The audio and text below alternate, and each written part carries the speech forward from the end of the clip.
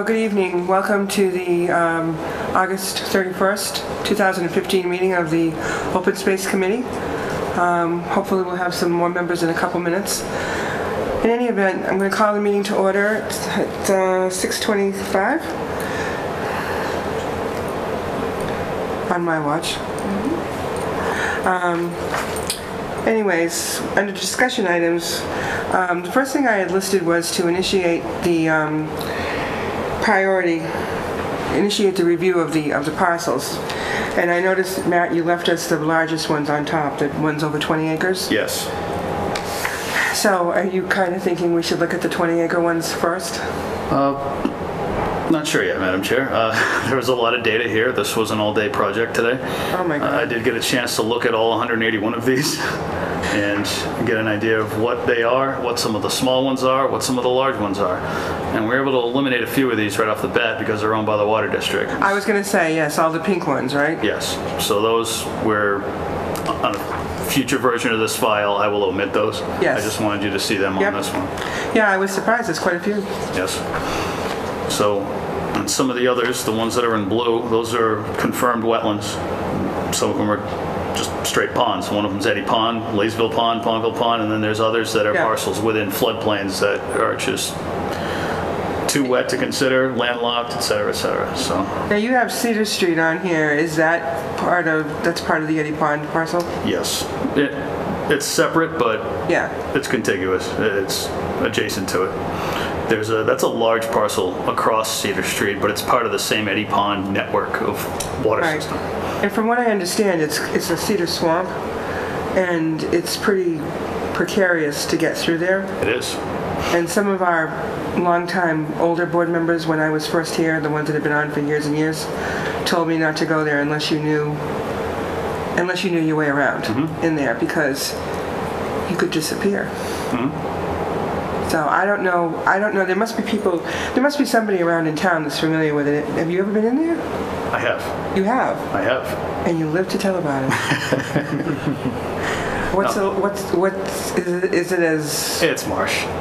There's a very slim strip closest to Cedar Street, but you couldn't put anything there that's not a shed. Right. Or a monument. It's just like it's like a pathway to get into the... Yes. Swampland? Yeah, a formidable notice of intent would have to be filed. Then you wouldn't have enough area to replicate if you wanted to build anything on that. So the Cedar Street... Those are definite open space places we'll be keeping the way they are. I would imagine so. Okay. I wouldn't be surprised if this property had a conservation restriction, but further analysis through the deeds would be required if necessary, but having been on site, I don't see it. I'm not sure if it has a restriction or not. Like you said, it should. Madam Chair, every property on here could have a deed restriction. Some of them do that and the assessors, Cindy Cosgrove, has been kind enough to look into for me. But furthermore, on this document, this table, some of the items in green I highlighted because they had certain characteristics that might be interesting to us. In what way? They're conforming lots. They have street frontage. Most frontage being the big thing. So you mean they might be marketable? Conforming lots with street frontage, okay. Now on this first sheet, these are pretty sizable parcels because you've got over 20. Some of them are. I don't know if this one was still green for you. Okay, good. I took that one off your sheet. But the first one is that Gilbert Stockwell property. Yeah. Those two parcels. If we had the imagery, we'll be able to look at them a little better. But I printed out some photos for the members that show at least the over aerial of the parcel. This is off of Barn Street. Yeah. I think this has been examined in the past. It's a lot of grade. It's a lot of walking trails. Yeah. I think this was given to conservation years ago. This one does have a deed restriction. Conservation. Both of them. The two parcels? Yes.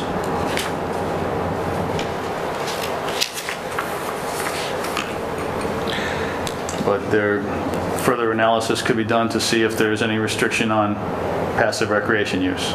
So, to be considered, I suppose.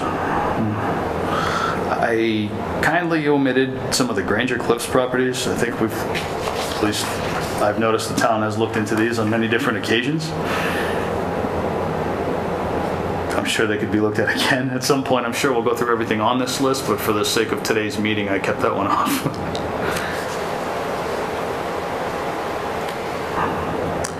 If you turn the page of the photos, I found a interesting property on here. Second one? Yes, it is between 448 and 450 Leicester Street.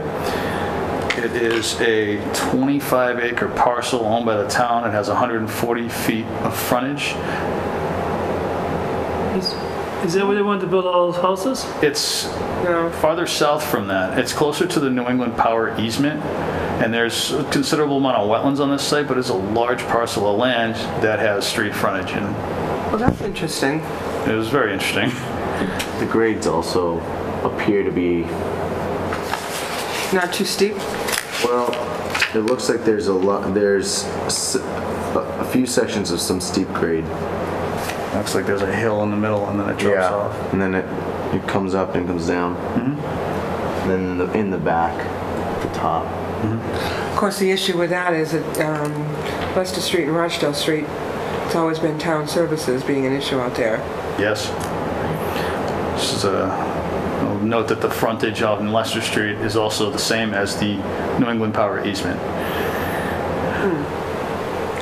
How many house lots could that, do you know the zoning acreage size for there? This one, I don't know the zone offhand, I'm sorry. It could be like 2 acres. It could be between a requirement of 20,000 or it could be 60,000. But if it needs its own private septic, it's 80,000, I believe, at maximum per lot. Do you know what the frontage is? If it's 60,000 square feet, that's an acre and a half. 180 feet, 180? yeah, Oh. which it doesn't have. But again, that's if this is residential rural. I don't have that information today. And we could do a further analysis on this. I just really wanted to sort this table for the members,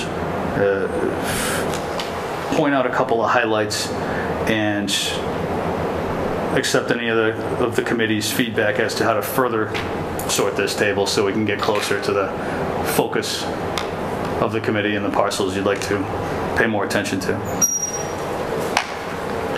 Well, given that this has road frontage, were you thinking like keeping this in mind for marketable down the road? I think this Town services ever became available out there? I think this parcel needs a little more homework. It has a pinch point where it's very narrow. Oh, right, is that right there? It might be the wetlands crossing. There's a lot of analysis that have to go into this parcel, but I'm not sure it's ever been done, so it couldn't hurt. Well, it's kind of an odd shape with Very. that right out of it there. It's very peculiar that it's so long and narrow.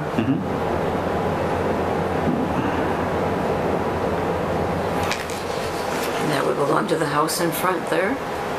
Which one? This right here? Yeah, it must belong to that lot down there. To that lot. Belong to that house lot down there? That lot? This? No, it's the indentation of that lot's part of a much larger parcel to the north owned by owned by a private trust. This goes with this. Yes. It doesn't go with the house lot. Oh, See the, see right there? yes, I understand. Okay. And that's all vacant too?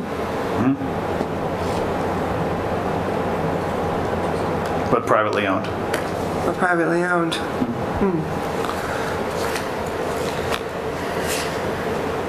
All right, so do you want to go on, is the next one on this? Sure. John, we're on the third page on the illustrations that he had provided. I figured that out, thank you. Oh, okay, sorry. Okay. So this is off South Street. The town owns 2 parcels adjacent to each other for a total of 21.4 acres. This is north of the boat ramp, but it's 2 properties that were taken by tax title. Oh, And these are upland for the most part. Some, I'm sure, vernal pool wetlands. This is still in the Eddy Pond floodplain in a way. yep. But plenty of frontage, plenty of acreage. This is seems to be a very marketable piece of land.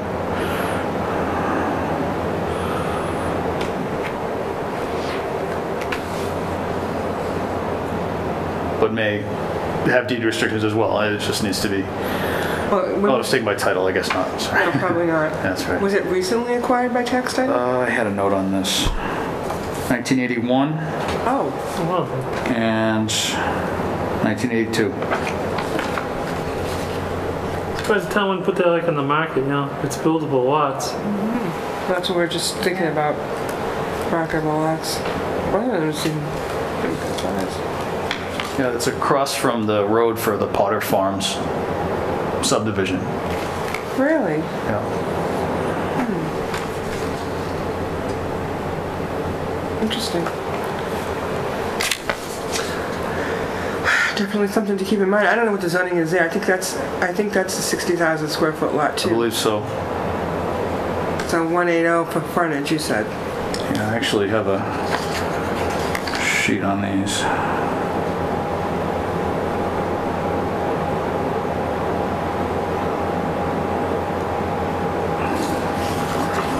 Am I blind?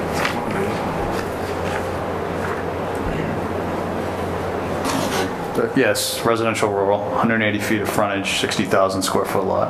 Okay. Thank you.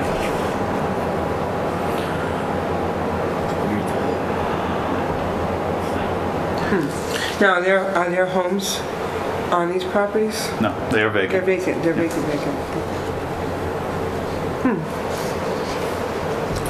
So I'll go through these kind of quick, just so Okay. we get through it. These were just examples because we don't have the screen, and then we can go through them one at a time using the screen in our next meetings. Yeah. And Okay, so Oxford Street South. yeah, this one I actually learned a little more about. Would probably not have provided this one to the committee. This is mostly a grade in a wet area. So this was another tax title that I don't think is buildable any longer. So I'm gonna skip that one. And then this one got pretty interesting. So this is 295 Leicester Street. Okay. It is a 5.5 acre parcel. It consists of mostly walking trails right now. This was deeded to the town, I forget the year, but it was by the New England Power, the electric company, with the restriction that the utility companies still be able to access it as needed. But doesn't seem to be any easement on this property, whether or not the high tension wires were relocated at some point since this deed, but there's nothing there. No, so there's no easement at all. That neither I nor the assessor could tell. Apparently, there were a lot of easements that were never formally recorded around town that's been discovered in recent years. So perhaps that's one of those, I don't know. Chances, there's certainly no overhead wires here, and there's very unlikely there's anything underground. Unlikely. So, So 5.5 acres. and then the next one, I think this was visited by the town at some point. This is 40 Arrowhead Avenue. This is off Central Street, off Mount View Ave, and then Arrowhead, kind of behind the mall over the highway. There's some land that's vacant that the town owns, and there's two contiguous parcels totaling 3.2 acres, give or take. There's some grade here, but to me, this looks like it's at the end of a dead-end street, a future cul-de-sac with lots. It seems like that kind of development that could be made available, but I think some more homework needs to go into this for its deed restrictions. Do you think that, this might have been an open space, no, they probably didn't have open space development projects back then, because I was wondering if maybe that, because there's a lot of houses packed into, a small area. Right. This could be entirely a surface wetland. The homework's not in it yet. We're just looking at the area and the zoning conformance for now, until I can dig deeper into it per the committee's recommendation. The next one is on the tail end of South Street. You have two parcels side by side that, if combined, could create a conforming lot. Each lot on its own It's not. does not. this may still require a variance for frontage. You need 180 feet, but the lot size combined meets the 60,000 requirement. Could be something that the town could, in theory, apply for a variance and get it, and then sell the lot with the variance. But How much frontage does it have? it's just under on both sides. I think it's 160 on one side and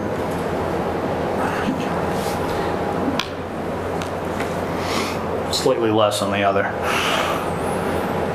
Not very close.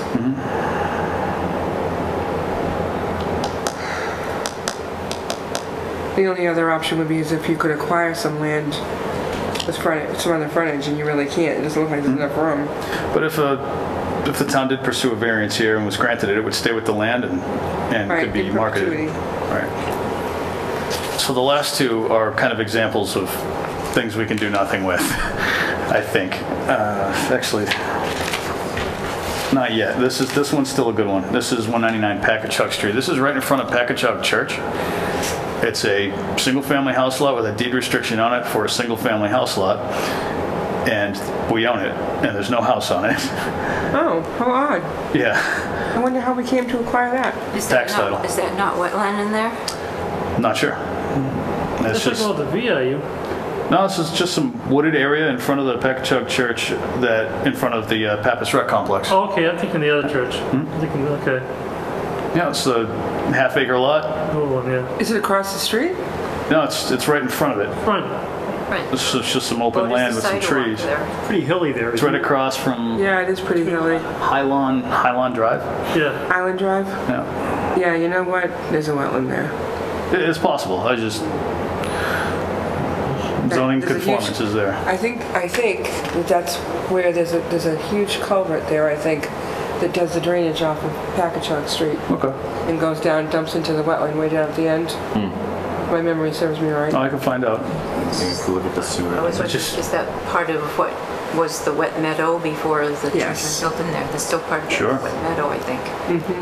So that could be looked at further. And these next two are just unique. I could have provided some more unique examples, but these ones actually are just out of reach. Oh, these are those tiny ones. Yeah, this is one of them. This one's a 1/4 acre lot. It's an island in the middle of 3 roads Oh, dear. with trees on it. Harvard Drive, White Oak Street, and I can't tell what that other road. I think it's Eastford Road. And the town owns an island in the middle with trees on it. I just can't do anything with this other than a monument or a fountain. I don't know. But it's just an example of some of the lots we have. And then on the next page, this one's on the border of Worcester. It's a non-conforming lot off of Dixon Avenue. It doesn't meet frontage, it doesn't meet lot size, and the town just kind of owns it through tax title. So there's several of those. There's many lots that are 1/100th of an acre sprinkled throughout town that are just victim of A&Rs over the years before the formal approval process, and most of them, there's not much you can do with. Now, when you have a non-conforming lot, it already was a non-conforming lot. We took it for tax title, right? So that means it was, did someone have a home there before? Unlikely. It was probably carved off. It might have the rest of the lot in Worcester, and then they just dumped the rest of the lot in Auburn. Okay.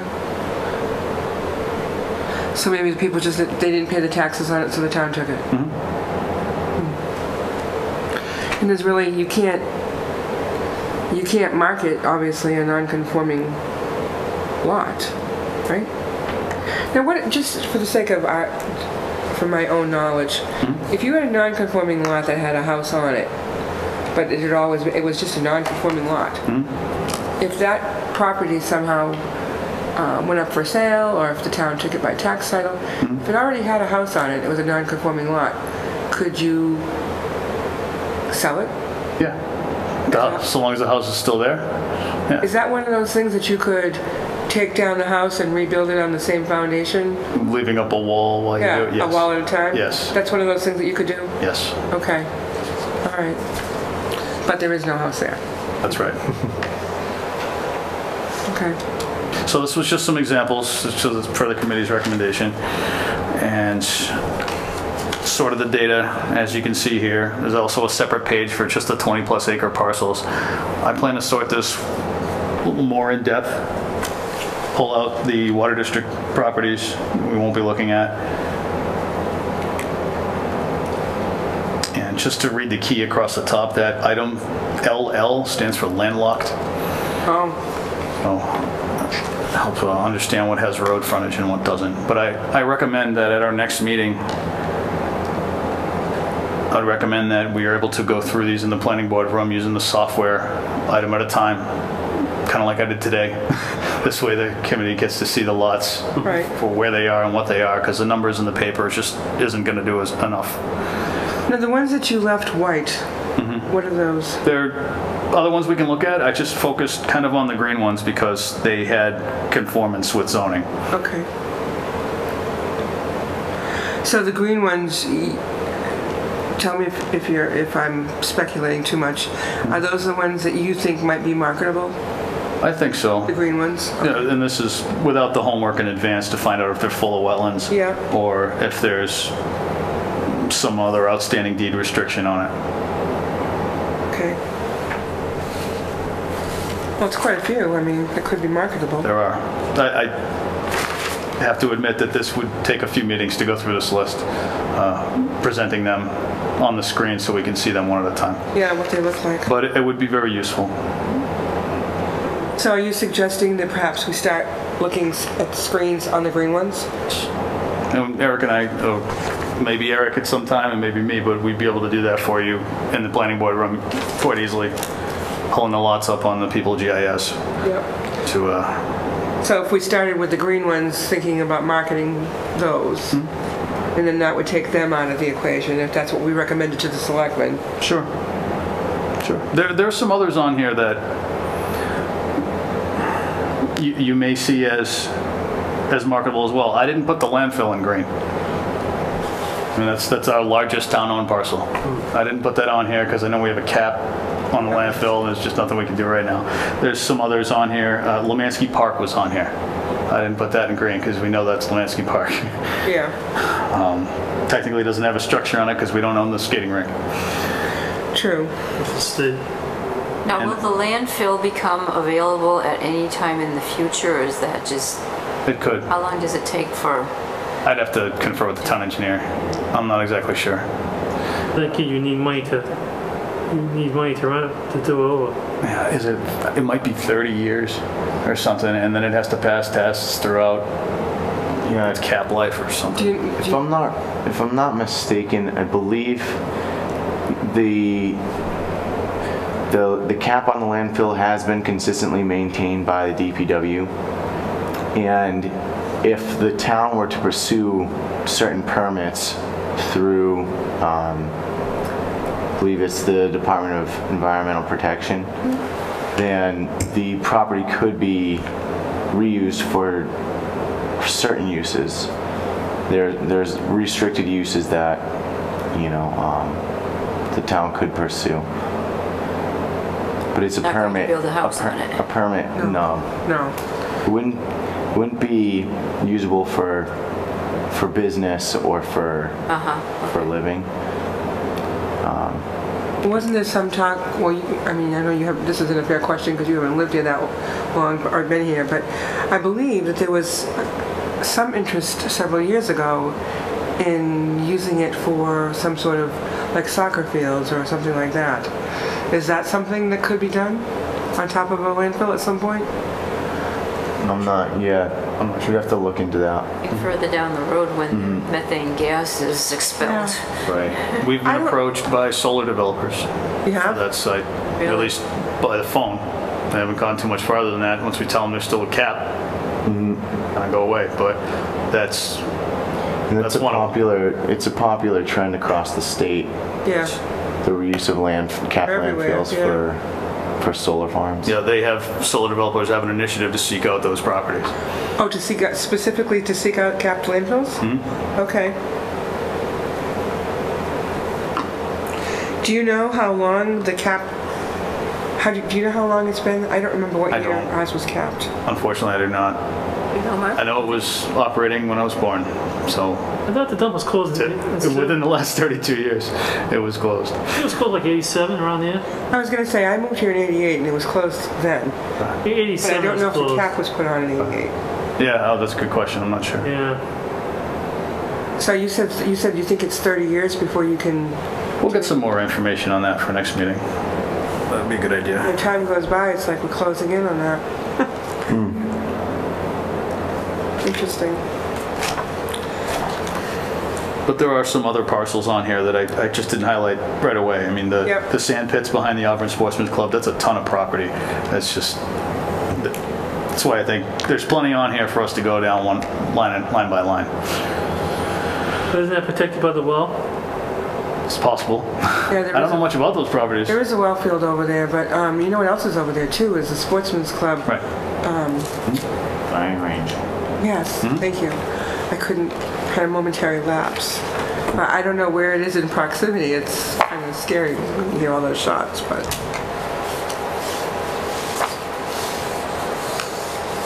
If I'm correct, at the Sportsman's Club, what you refer to as the sand pit, I think that's where the rifle range is. It's on, the far, you think about their pond, it's on the opposite side from their clubhouse. It's quite a ways in the woods, but Yeah. there is a lot of land up there. There is. I don't know what they own. I assume they own that all. Yeah, there's two very large parcels. Yeah. so the sand pits are where the Having range is? there's bird banding that goes on there, and that's what I participated in. And Okay. we have times when we absolutely cannot be there because the rifle range or the pistol range are open. Okay. And that area behind there is very sandy. It looks like it might have been a worked sand pit at one time. I don't know of any other similar property in that area.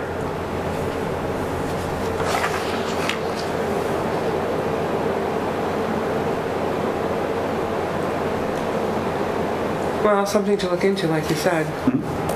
Anyways, Some of these we can look into all at once. There's what, 40 South Old Road properties or something like that on this list, and see all those at one yeah, it's time. amazing. Yeah. Maybe not that many.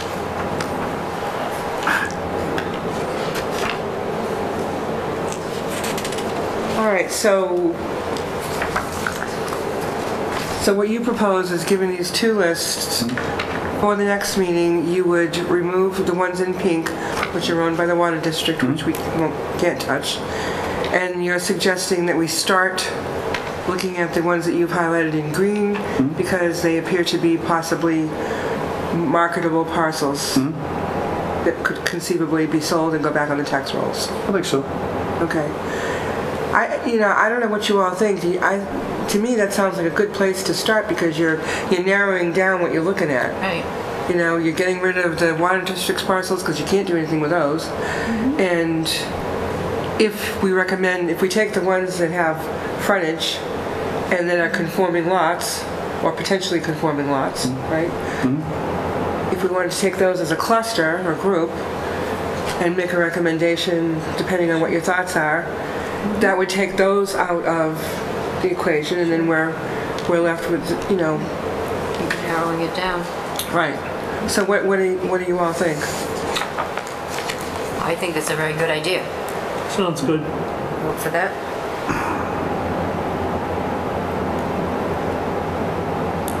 So,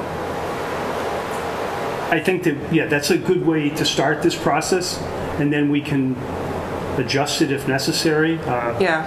I mean, I'm impressed with the amount of open space that we have. I know, it's more than you think. Well, it is, and I think that part of it within the context of open space, we need to consider, is it something that can be further used as open space? Like, is it worth to put a parking lot in the Gilbert Stockwell properties? Is that the type of thing that would make sense for our community to make that area more useful?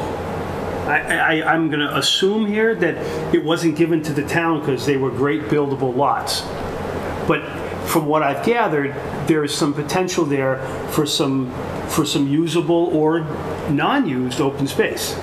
But it would be nice to be able to have people go there. You know, that's part of even my frustration with South Old Road, is that people can't really get there right now.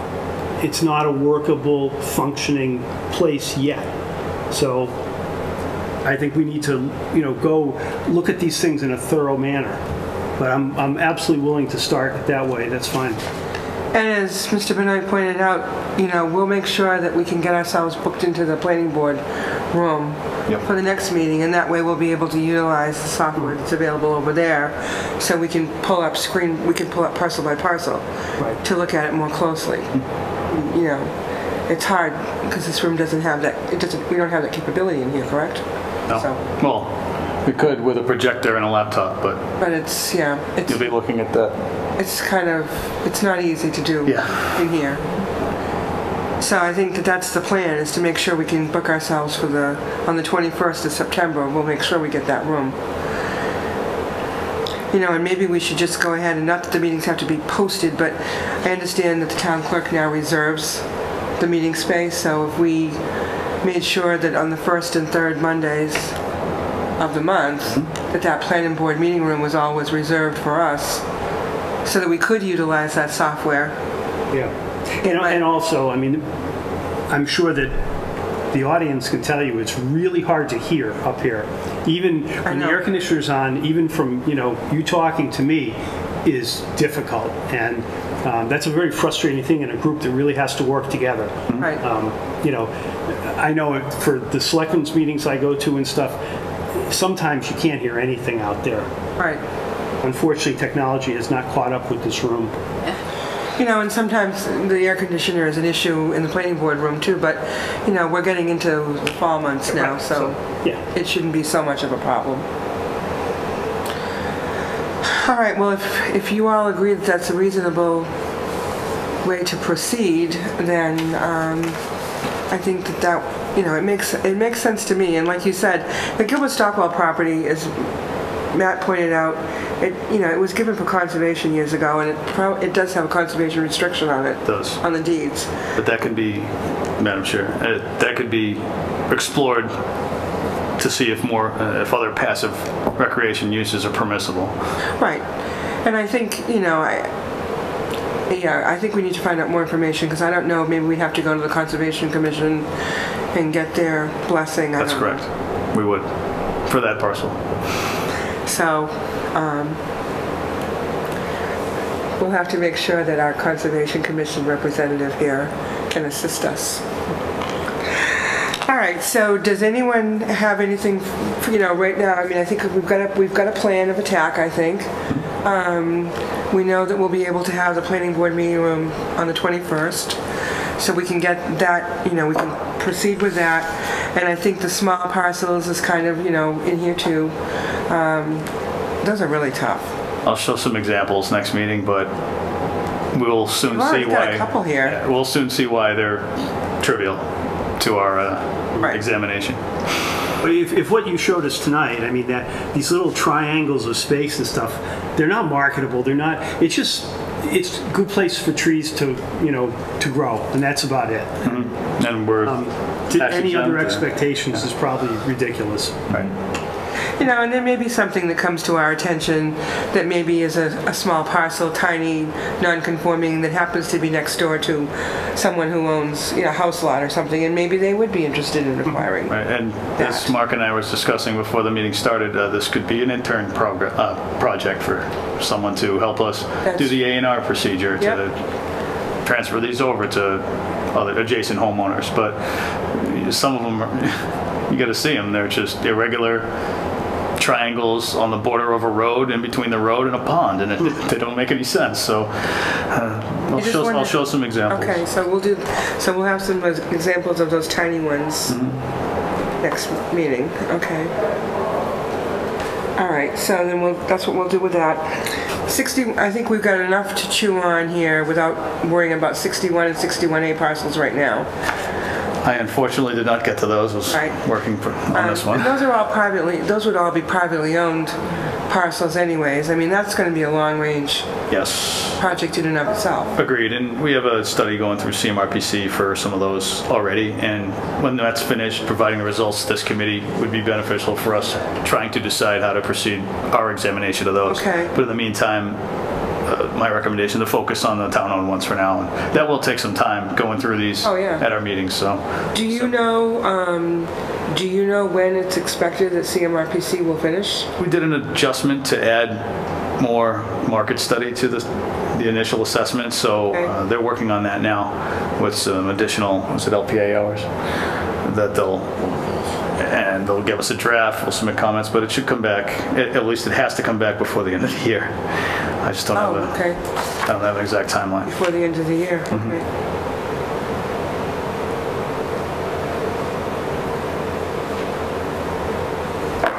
Okay. Yeah, that could be a very beneficial tool Yes. for us as we're looking at those properties, obviously. It could be a good blueprint for the ones that examined, for applying that blueprint to the others. Right. Right, absolutely. Okay, so that sounds like a plan. Now, the open space plan, you gentlemen are still, you're working on the add-ons, the adjustments? Yes, unfortunately, we didn't make any progress since our last meeting, so I don't have any updates today. Okay. Well, I just said if any, I didn't know. And you don't have a time frame for that, correct? You said? Nope, it's just, well, as soon as possible, so our open space plan becomes active Yep. for its 7-year duration. Okay. All right. Is there any public comment tonight? No, there is not. Okay. Let's see. So our next meeting we're going to have on the 21st. It doesn't seem like 6 o'clock was really a good thing here tonight. So what do you think about a 6:30 as a compromise? Personally, I don't have a problem with 6 as long as I remember it. And that's just my own failure, But if 6:30 works, that's fine either way. From what I've heard, I think it's difficult for some people to get here for 6. I would make a motion that we try 6:30 next meeting and see how that works. Is there a second on that? Second. All those in favor? Aye. Opposed? It's a vote. Okay, so we'll try September 21 at 6:30 and see if that's good. And that way, it's still before 7 o'clock, so Eric can be here. All right, so we'll do that. Now, the minutes of the last meeting, did you all have an opportunity to look at them? I have to admit that I did not. I apologize, I did not print those out, but I know we did circulate them. I looked at them briefly, but I have not All right, printed out the hard copy to. all right. I did print a copy, but it's not a very good copy. And there's only one, so do you want, I'll put them on for the next agenda, but I don't want us to get backed up on minutes. We were really backed up the last time with 6 sets, and I just didn't want to, I'm trying to avoid having that happen. So we'll put those on, I'll put it on the last meeting, for next time. If we Madam could Chair? please. Yes, ma'am. Just- Yes, sir, I'm sorry. That's okay. Just to let the committee know, I did stamp in all other 6 sets of minutes, and those are recorded with the Okay. town clerk's office. So we're up to date with what we owe her? Yes. Okay, thank you. All right, and we don't have any correspondence. Madam Chair? Yes, sir. Matt, can you let us know do you know when you're gonna do a site visit with conservation at the South Hill Road piece? Not yet. I waited as long as I could to find out when they wanted to schedule that, but it finds out that Labor Day weekend they didn't want to, and the following meeting they had some commitments or prior commitments, so they didn't set a date yet. You're trying to set up unfortunately. a site visit with conservation? Yeah, for the walking. Old Road, For really? the walking trail, yeah. Yeah, I want to show them the trails. We have some spots in the trails that are a little worrisome whether or not there's some grade or one of the trails goes right down what was probably a washout area. I just want to be able to show these to the commission, see if we could file an RDA instead of an NOI for certain areas, and then we could focus our engineer survey on the connection to the 61A land from Pappas. So a couple things I want to show them before filing an RDA, and just didn't set a date yet, if I'm not mistaken. So we'll explore that next meeting, I believe was the, okay. That's what I thought. Is some of the trails actually crossing or in a wetland? Some of the ones that towards the connection piece, they're all dry now, but it's very, very likely that those are registered wetland. They're not exact trails yet, Okay. but this is an area that's being surveyed, delineated, X, Y, Z, and that's going to be an NOI no matter what. And those aren't the areas that I'm looking at with the commission Okay. yet. That area, we already went out with a surveyor, Waterman Design. I said, you're going to have to focus on this spot. So we already know that. But some of the other spots in the upland areas, we're curious if we could circumvent that with an RDA. I'm sorry to interrupt you, but did you have Brian Waterman out there? No. No? You had just the engineer survey? Their preliminary site visit. They're not going to do their survey until the leaves fall. Okay, just curious. Anything else? I hope I answered your question. But unfortunately, I don't have a date yet. Next meeting, Mark, I should know Okay. when that is. Thank you. Yep. Does anyone else have any comment or question to add? Make a motion to adjourn. Okay. Is there a second? Second. All those in favor? Aye. Opposed? So voted. Okay, thank you very much.